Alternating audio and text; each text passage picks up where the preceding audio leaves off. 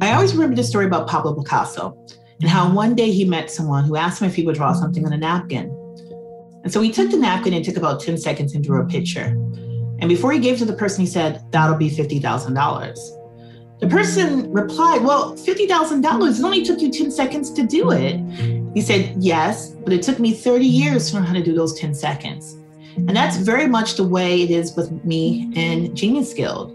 It took me 20 years to build relationships to be able to do Genius Guild. So when I was able to raise, $5 million without anybody really knowing, without being public, it was because I had did the work.